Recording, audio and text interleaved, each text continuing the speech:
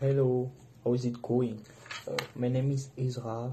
I'm an international student at Gadsden State Community College, and today I'm gonna talk to you about my life in America.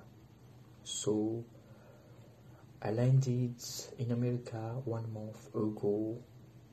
Very stressful flight, by the way. I have to learn English at Alabama Language Institution before starting college courses. I'm outside now, and behind me you can see my classroom where I learn English. It doesn't seem fancy, but inside it's modern.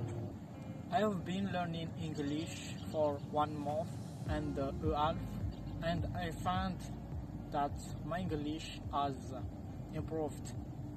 And if you want to study in America, I suggest you to study in this college.